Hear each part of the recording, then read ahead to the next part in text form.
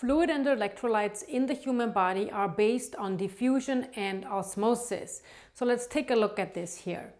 So in this beaker here, separated by the semi-permeable membrane, that in this case represents the cell membrane, we have on the left side in red our higher concentration of particles and lower concentration of water, represented in blue, particles in red. On the right side, we have a lower concentration of particles in red and a higher concentration of water.